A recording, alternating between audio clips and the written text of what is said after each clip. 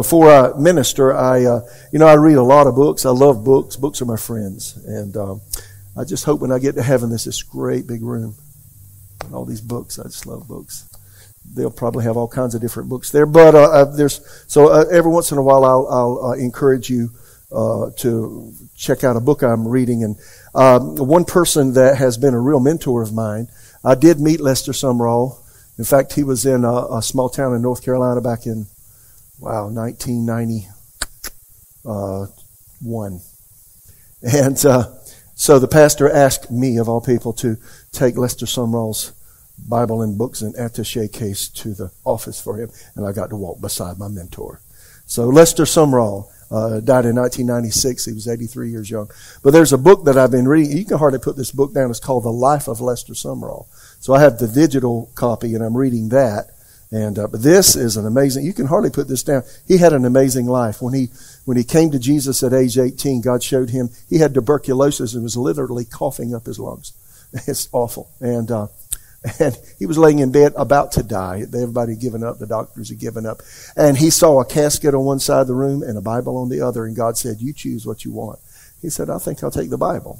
And so that meant he had to preach. So God called him to preach from the time he made Jesus Lord. And this is a phenomenal book. And he went to over 100 nations of the world and preached the gospel. It's just a really, really a phenomenal book. Started TV stations towards the end of his life. And when I lived in Tulsa, he had a TV station there, and we'd watch his stuff. I actually have his information on MP3 in my truck, so I'm tooling down the road. I'm listening to MP3s by Lester Sumrall. He's so encouraging. Lester Sumrall, the noted English evangelist who had 23 people raised from the dead under his ministry, actually laid hands on Lester back in the 40s before he died and said, "God, let the anointing and faith that's in me be upon this young man." And it played out in his life really amazing. So The Life of Lester Sumrall. If you read that, you'll be a better person, I would say. So read your Bible first, but then read that. That'd be good. Is that good? That was free. Y'all here? All right. Y'all ready? So, Lord, take the Word of God, minister life, and we thank you in Jesus' name. I may not get done tonight. I'm good with that. I'm trying to get done at a good time because you got kids in school and you got jobs and such. I get it. I want to talk about, and I want to address the issue of being faithful. We're living in an unfaithful age. Would you agree with that? And people are doing that which is right in their own eyes. That's the way the book of Judges ends. Every man did what was right in his own eyes.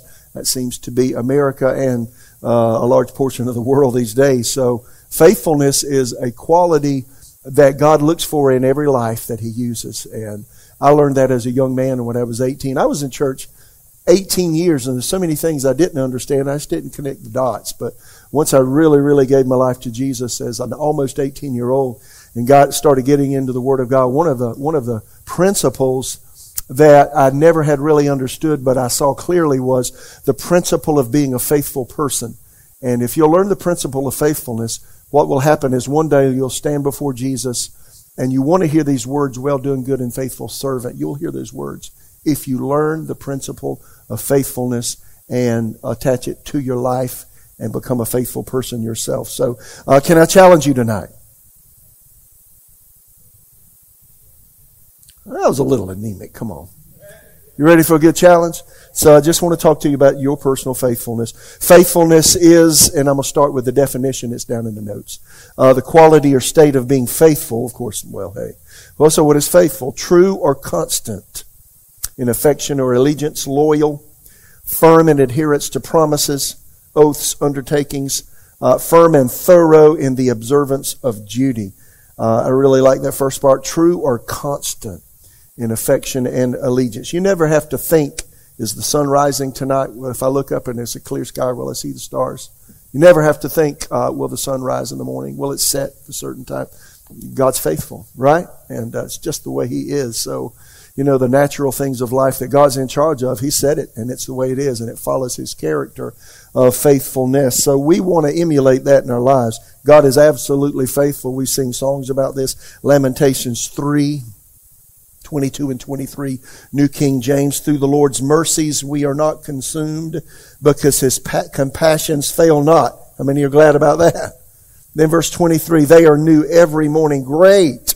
Everybody say great. is your faithfulness. See? So one of the most, again, important character traits we can develop is that of faithfulness. So really, when God looks at a person's life, He looks for the quality of faithfulness in them. And that's the first thing He looks at. I'm in ministry today because as a young man, I chose the route of faithfulness. If you want to find the purpose and plan of God for your life, the first thing God looks for is a person that is faithful. And so I've got 6 things that we need to know about faithfulness here. And we'll see how far I get because, the Holy Spirit, when I speak, you understand, when I speak, I'm intuitive as I speak and I feel things.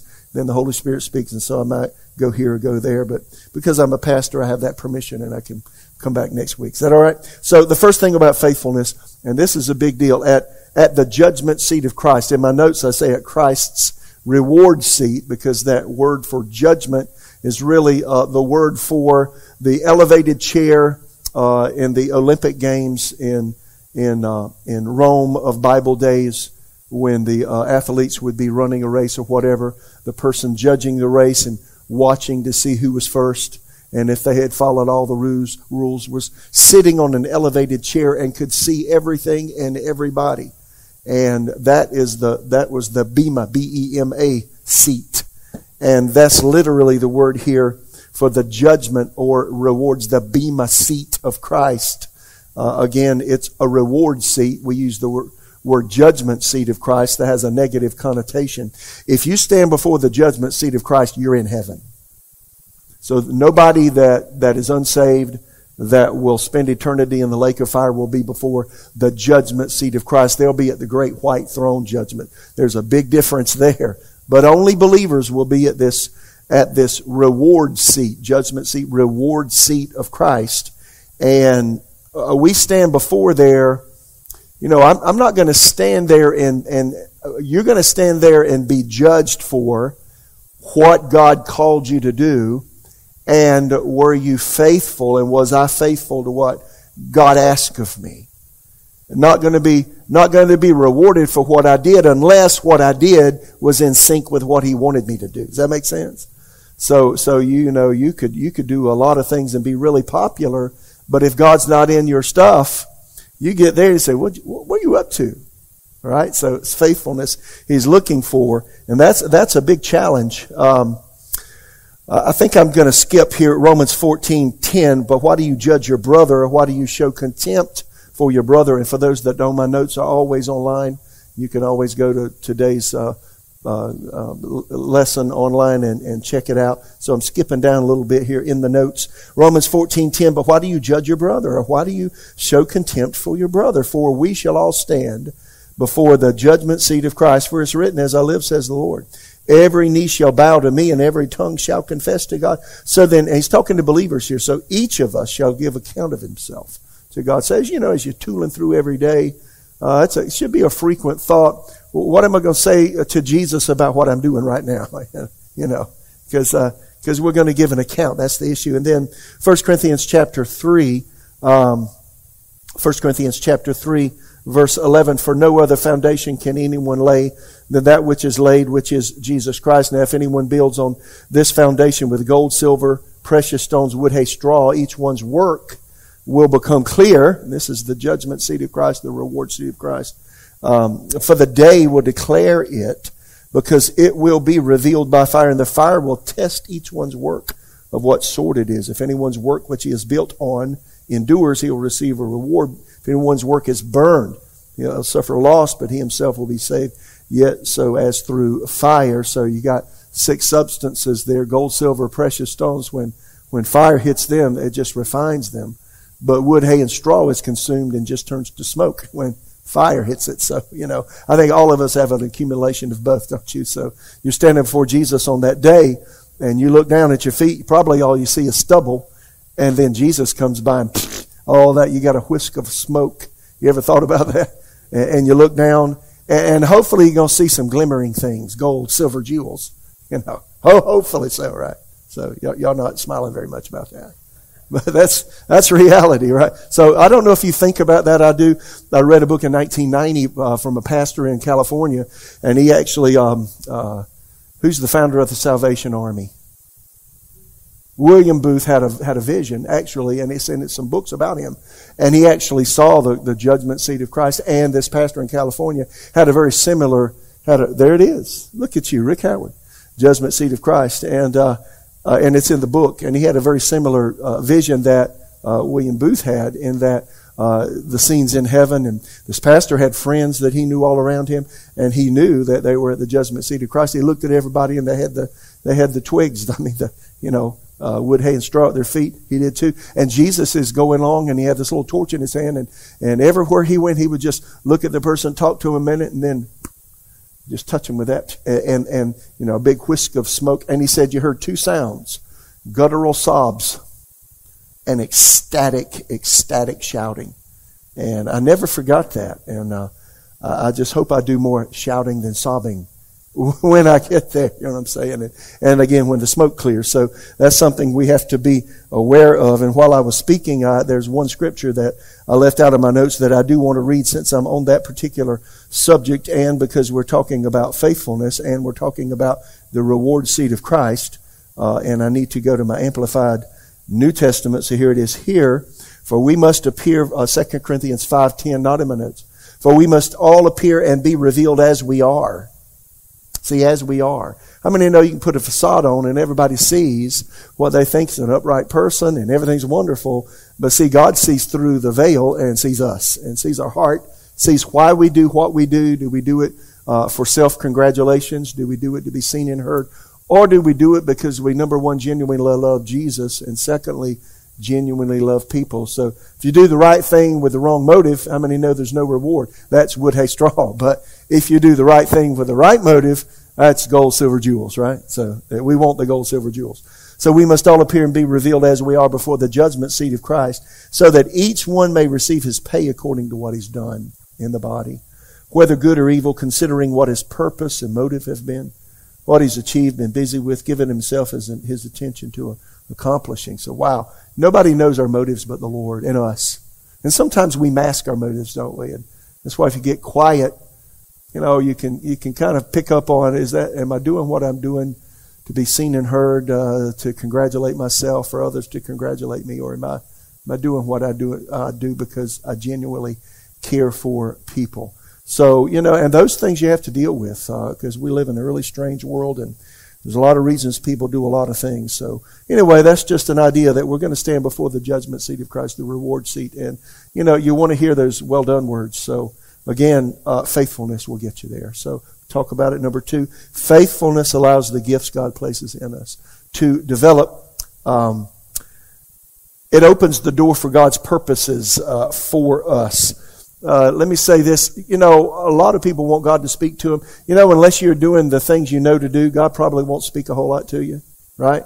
So if you know to do good and do not do it, to you it's sin, Scripture says. So again, just being faithful to the Lord, reading His Word, God and His Word are one. Having a devotional time. You don't get brownie points with God by having a devotional time. But, when I want His Word, when I want to read His Word, when I want to not just read but obey His Word, and what I want to fellowship with Him in prayer, those are just fundamentals that keep us spiritually strong. Yes or no? And then we have to fellowship with each other. And then those are important. Those are important things. So again, if we're not doing the fundamental things and we're not taking heed to the written Word, then it's probably not very likely that the Holy Spirit's going to come with the Word of God spoken to a heart, a specific, the Greek word is rhema word that is specific for you in a particular situation you're in. Unless you're just generally obeying what God has said to you. How many hear me? So this faithfulness, it's all involved in so many things we are and do as believers. Matthew 22:14, Jesus said, "Many are called, but few are chosen." So again, I'm talking in an overall way. We find our place in the family of God by being faithful. So while I'm saying that, ask yourself the question, am I being faithful? Am I being faithful in the things I know that I should be doing with the Lord? And again, this is not to be pleasing to Him. No, this is so that God can open up His best for your life. How many understand that? So the quality of faithfulness, all important. Paul was called to be an apostle. I would say from the foundations of the world. And just like you and I, God saw us in Jesus before we were born. Is that true? Psalm 139 is clear. Every day of our life was mapped out, prior to our birth. Paul was called to be an apostle, but he was called and then he was separated to the call. Listen to what he said in Romans 1:1. This is New King James. Paul, a bondservant of Jesus Christ, called to be an apostle, and then separated unto the gospel of God. See, there's a span of time between what God wants you to do and then you actually doing it or being separated to it, like Paul said. And that expanse of time, how long it is, how long it takes, or whatever, has a lot to do with us being faithful in the small things. And if we'll show the quality of faithfulness, it makes it a whole lot easier for us to be called to something and then realize it and then enter into it. And so Jesus said, many are called, few are chosen.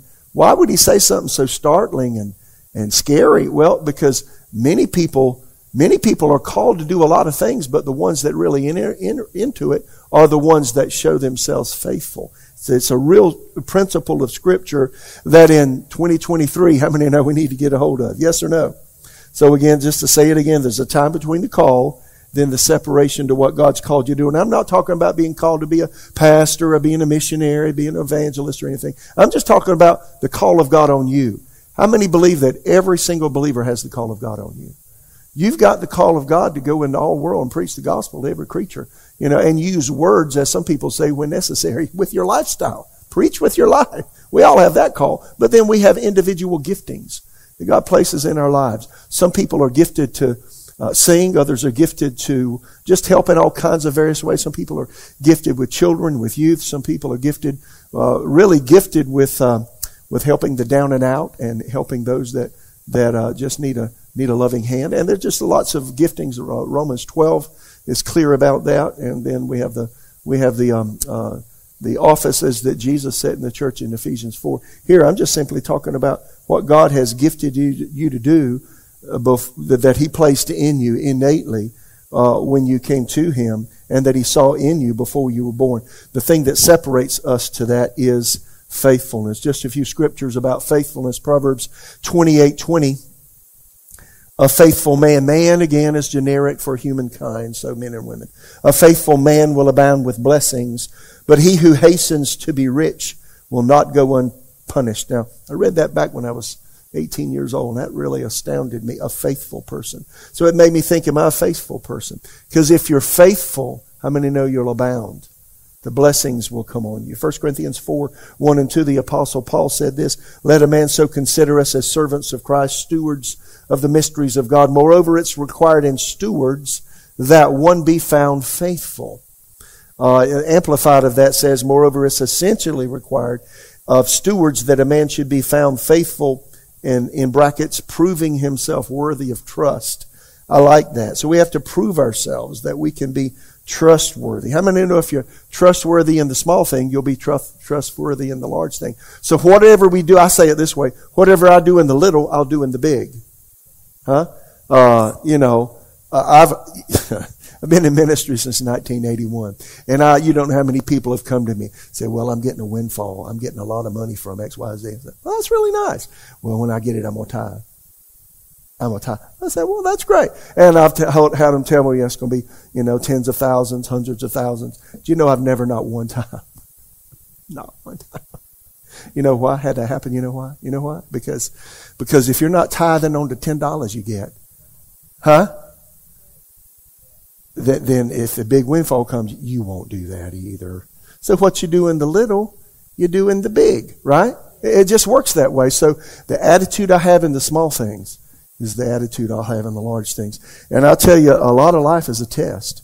And a lot of times the things that happen to us and the things we go through and the path our life takes as we venture into the world God has placed us in, a lot of it, we don't realize it, but he's watching. And he's just checking out to see what kind of attitudes we have, what motivations we have, and if we'll follow through on the commitments that we have mentioned and that he's placed in front of us. How many hear me? So the question is this, and I've got two of them in my notes here. In what way have I proven myself faithful to God? How would you answer that? I mean, right now, if Jesus came and asked you, are you faithful? And he was, oh yeah, well, how are you faithful? Answer that for yourself. Can God trust you? Here's another question, big question. Can God trust you with a responsibility He wants to give you? Wow, that's a big one, isn't it? So let me also say this. God will often ask us to do something that's far beyond us. Sometimes far beyond what we like or what we want to do. Or sometimes God will place us in a place that has a need and He won't say anything to us about it. There's a need that presents itself. Somebody needs to help with that need, and He's going to see who's going to step up to the plate without being asked. You get that? So that's a really, really big deal to Him. So I don't know how it worked out for me, but somehow I guess the first Bible school I went to was in 1970, actually 76 at night classes, and we had a Bible school in the church, and they always had all kinds of things that need to be done around the church grounds and such. We had students that lived on campus, and it was a busy place and had a lot going on, so they always needed help in some way. And I learned right then just to find there were always needs, and if I would just ask them, could I help? They always let me. And that's where faithfulness started. I didn't realize what the principle would do. I didn't realize the growth that it would allow in my life. I didn't realize where that faithfulness in small things would take me. So, I think, in these days now, one of the first ways to be faithful to the Lord is to be faithful to a local church. Yes or no? And faithful to come in body and be there. A lot of people, because of the internet and the convenience of online things, have given themselves permission not to be involved in a local church and not to be involved in helping others. The question I present to anybody like that, and I love you that are watching online, some people can't get out of their home. I understand that. If you're an elderly person, yada, yada, I get it. Or maybe you're watching from another state, I get that too. But if you're in the Raleigh area and you're in good health and you ought to be here. Because there's something in your spiritual life, there's something in our spiritual lives we miss when we don't reach out and help someone else with the help wherewith we've been helped. Is that true? So there's just something to be said about that. Just thinking along these lines of just being faithful in small things, you just be amazed at how God will ask you to do things that seem to be out of your league. You're unable to do. Susan and I, right after we were married in 1979, I'll tell a small part of the story. We found ourselves I had never been to a Pentecostal church in my life. And we found ourselves actually the guy that lived in the apartments we lived in, right beside us was a Pentecostal pastor. We met him and his wife and had some fellowship with him and such. I started attending his church. And right away, he found out I was a graduate of a Bible school. He said, well, I want you to come and I want you to teach the adult Sunday school class. I'm like 21 years old. It's like, you do that? And the people in the class were in their 50s and 60s and 70s. I'm like, they need to tell me stuff about life. What are you talking about? So, I found myself doing that. And it was out of my comfort zone. And I was uncomfortable preparing. I was uncomfortable speaking. I was uncomfortable the whole 9 yards with that. But you know what? God did that to stretch me. And in some ways, because I was willing to do it, it said something to the Lord, and He kept opening this door and opening that door. How many hear what I'm saying? I was like 23 years old, living in Tulsa after another Bible school experience, and they needed people to help visit 5 hospitals in the Tulsa area. It was a large church, and people and their families would have family members and extended family in the hospital, and they would ask people to go visit and the hospitals and to volunteer. And I put my name down and said, well, I'm going to go. God didn't tell me to do that. I just saw there was a need, and I said, well, nobody else is going to step up. I'll do it myself. Let's go. And I started going. And I want to tell you something. I was so uncomfortable going into the hospital room, meeting a complete stranger. And here's what I found out. Some people don't want you in the hospital room. And some people are so glad they'll about hug your neck off, so to speak. And they're so happy and so glad. But others, you can tell it's like a family member wanted someone to visit them from their church. This person doesn't know the Lord, doesn't want to know the Lord, and doesn't want you because you know the Lord.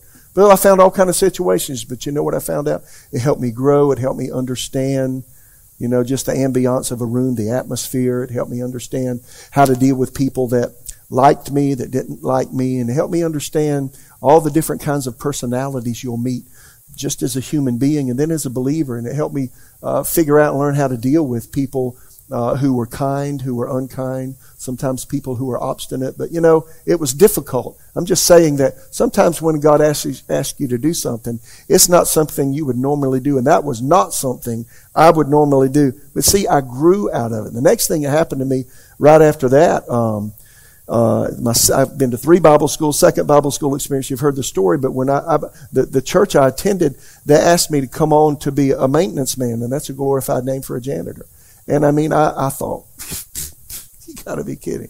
So, it was a big church, big building, 63,500 square feet, dozens of toilets to clean, lots of square foot of carpet to clean. And, and again, you've heard me say all this, God's nasty people.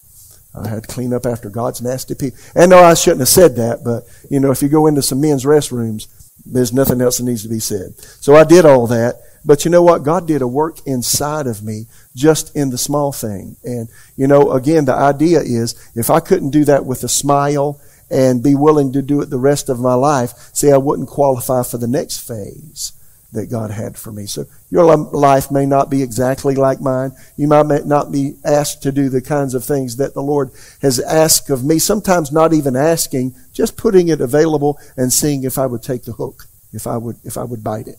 And God will do that. But you know what? God will place you in positions where you don't have to do it. Nobody's asking you to do it, but will you do it? And will you do it with a smile when it's not what you would prefer to do? He looks at all that. How many hear me? And it speaks to him really loud and really clear. 1 Timothy 1:12. I thank Christ Jesus our Lord, who has enabled me, for he counted me faithful, putting me into the ministry. I came across that way back in the early 80s, and in the mornings I still do. I read various translations of Scripture as I read through the Bible every year, and I usually read through the New Testament, at least the Gospel, the Acts of the Apostles, and the Epistles every month, and then the Book of Revelation. And I changed translations. So here are several translations of 1 Timothy 1:12 I've gleaned over the years, and my wide margin Bible here. They're written in the margin here of that Bible. Rotherham translation, when he said, I thank Christ Jesus our Lord, who has enabled me. That word, who has enabled me. Rotherham translation translates it, grateful am I to him that empowered me. Henry Alford translation, I give thanks to him who puts strength in me. Do you know God will strengthen you to do something that is an open door that you can help in ministry in some way or help others in some way? He'll give you the strength to do it when it seems like this ain't going to work for me. How many hear what I'm saying? New English Bible is my favorite.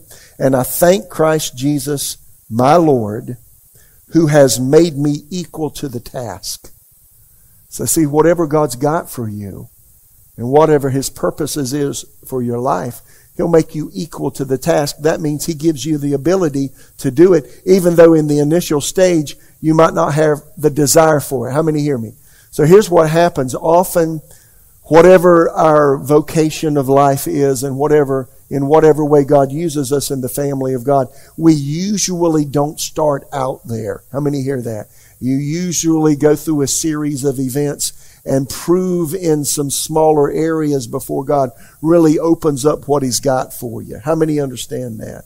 And Psalm 37:4, delight yourself in the Lord, and he will give you the desires of your heart. One interpretation of that is God places in you what he wants you to do. The initial stages, he just wants you to be faithful, and he might not tell you or might not reveal to you what he's got for you and what place you have in the body of Christ. But if you'll just be faithful with whatever your hand finds to do, how many know one day you will get there? I've got to skip around in my notes because I'm coming to a close here because I've got so much to say. I'm going to finish this up next week. Luke 16, in fact, Psalm 75, listen to 6 and 7. And this is under point number 5 if you're looking for it in the notes.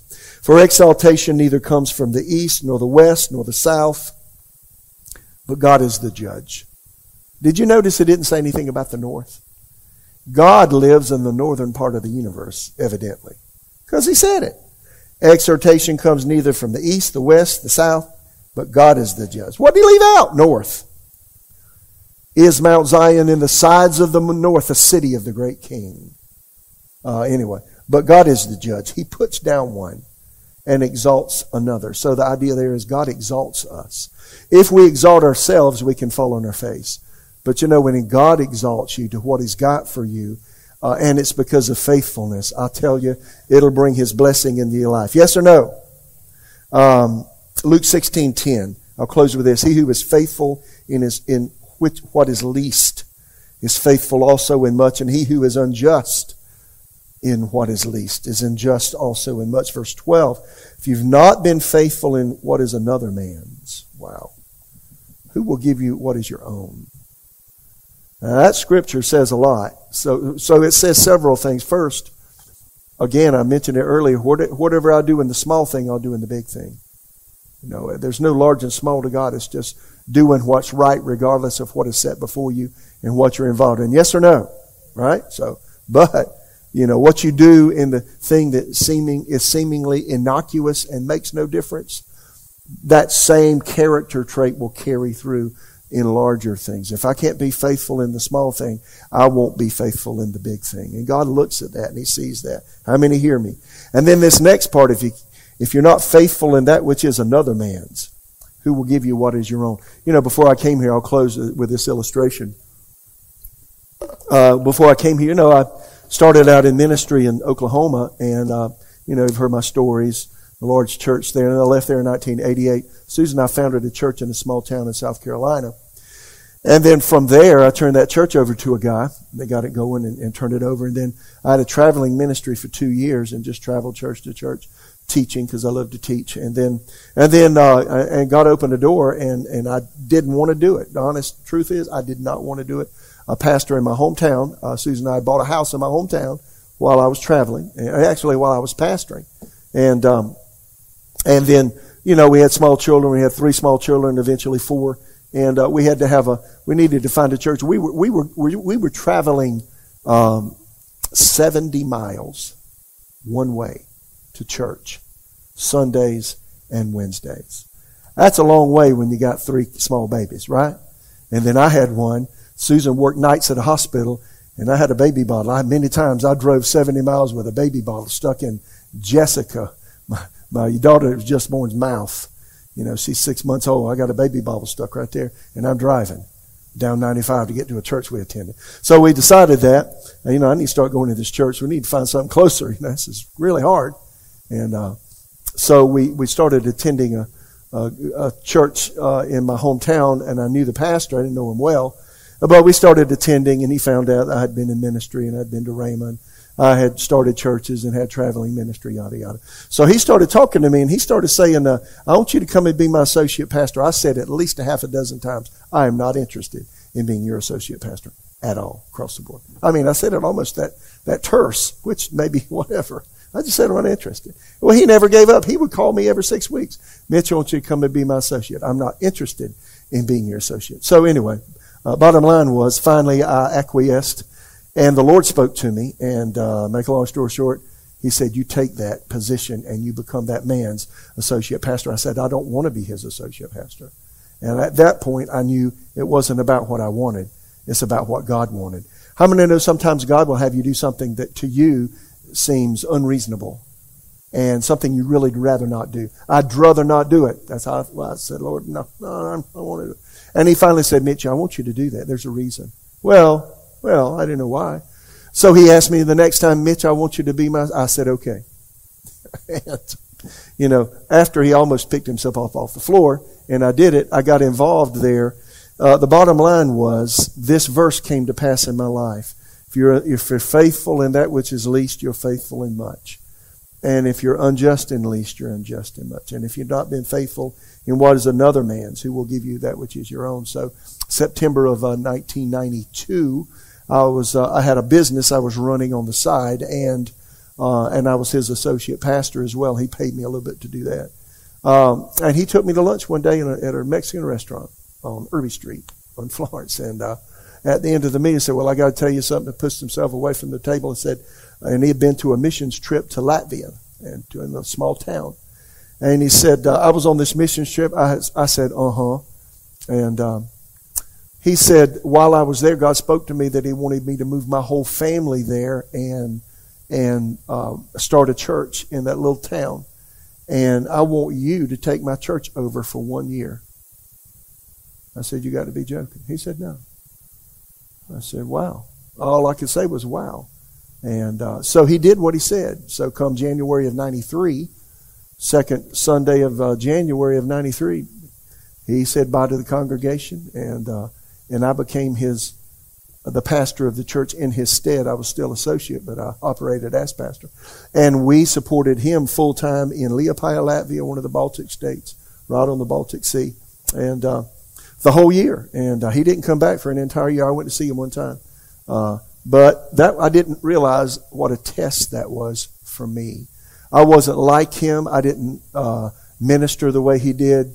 We're so different in so many ways. At the same time, we're good friends. And I didn't realize the test that it was. And that whole year, I found people would come up and they would say all kinds of things. I had lots of opportunities to do it wrong. And I'll tell you a few examples. I don't know how many times people came up to me, and we had cassette tapes at the time. And they said, you know what? You preach better than the pastor. I said, you know what? And they said, what? Don't you ever say that to me again. No, I don't preach better than the pastor. And I went to the person duplicating cassette tapes at the time. I said, don't duplicate another tape. Nothing of me is going to be on tape. I'm done. Because I couldn't do that. And you can do the right thing for the wrong reason and not be blessed. How many know that? And so people would want to say XYZ about the church and how. I said, you know what? That's not a conversation we're going to have. I'm here because God called me to do this. Your pastor is the man in Liepaja, Latvia. He'll be back January of 94. I'm just associate here, and I'm doing what God called me to do. I didn't realize it was a huge test. Did you hear me? That was a huge test for me. And, I could have made a mess, but instead, God blessed us. It'd take me about 20 more minutes to tell the story. The short of the story was the church grew. They actually had leased the property. We bought the property while he was gone. We updated a lot of things on the exterior of the building, just did a lot of stuff. The church actually grew. So when he came back in January of 94, I turned the church back over to him. And you know what? I didn't realize it, but I was a different person because I had done what Jesus said here. If you've not been faithful in what is another man's. And when he came back in January of 94, God had spoken to me a couple of months prior to that and let me know that I would be going to pastor a church that was already in existence that had no pastor. And it was right here. It was this church. It was on Garner Road in 1994. So if I had not been faithful in this thing, in serving the other pastor, in doing what was uncomfortable, in treating him with utmost respect and demanding that other people respect him when they wanted to talk behind his back. Did you know I would not be here today? Did you know that? So when I talk about these things are very real. And I want to encourage you, if this is the church that God's planted you in, I want you to stand before Jesus one day and I want you to hear those wonderful words. Well done. Good end. What kind of servant? So are you going to hear that? And I encourage you. There's lots of opportunities here for you to do things. We've got lots of people on our serve team. You can be a part of our serve team. I would encourage you to be a part of our serve team. I think it's always right. We'll say, Pastor, what should I do? I say, well, what do you want to do? And then secondly, I would say, just get involved and do something. It would be better to do something than nothing. Let me stop with this by saying that a lot of people today don't value membership in a local church. Is that true or false? True. It's part of our culture.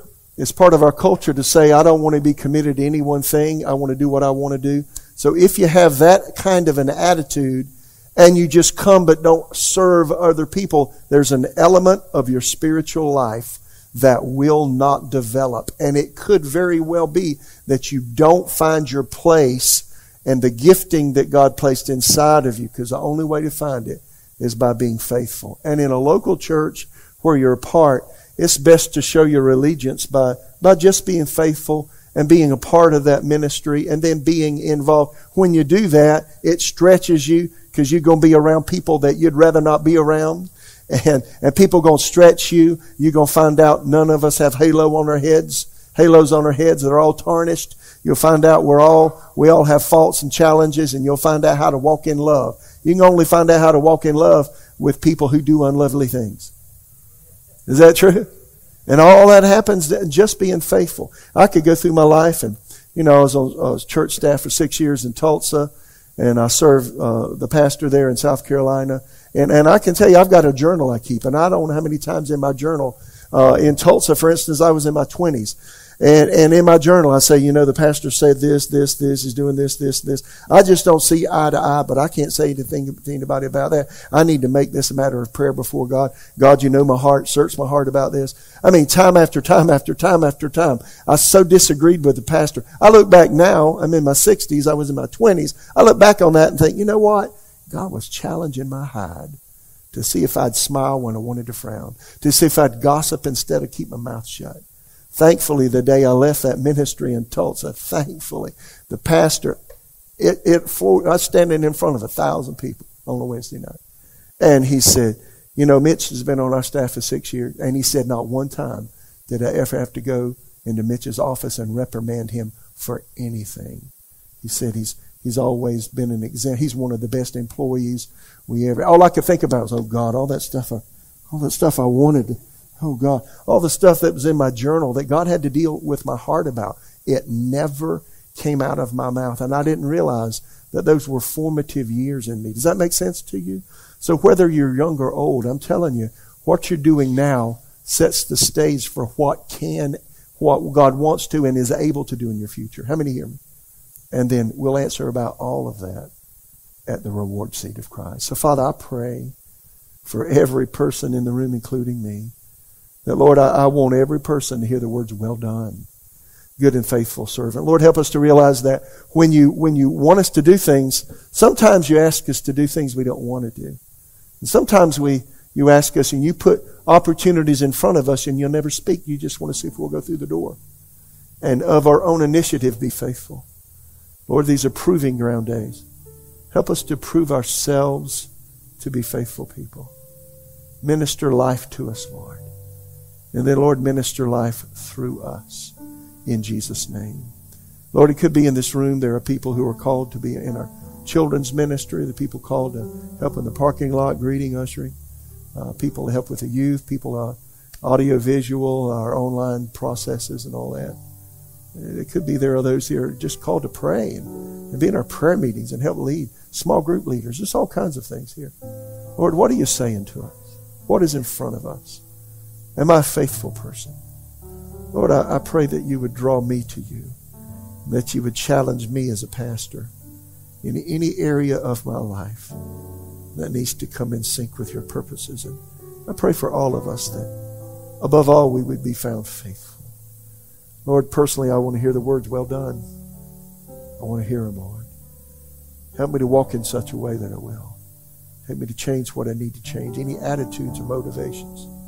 Let that be for every person in this room. In Jesus' name. In Jesus' name.